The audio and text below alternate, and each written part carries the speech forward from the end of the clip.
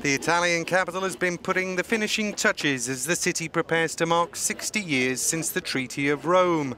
But the challenges of Brexit and populist political forces loom large, with the EU facing arguably its biggest crisis in 6 decades. Ahead of Saturday's birthday party, pro-Europeans called on leaders to relaunch the bloc.